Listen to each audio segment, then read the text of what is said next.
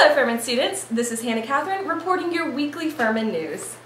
And taking a look toward this week's CLPs, on Monday we will have a Have It All with Adderall CLP at 7 o'clock in Watkins. And then on Tuesday we will have a conservation lecture series at 6:30 in Watkins. And then on Wednesday, hump day, you're almost there to spring break, there is a Citizen Skeptic CLP in Johns Hall 101 at 7.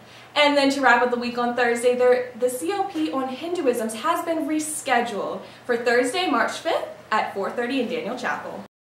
And let's look toward the weather this week. We're going to have highs between the 40s and the 60s this week with a chance of rain all week. But hey, don't worry, there's a high of 70 on Wednesday with a nice little chance of thunderstorms, but it is spring break Friday afternoon. So push through this week and get to your break.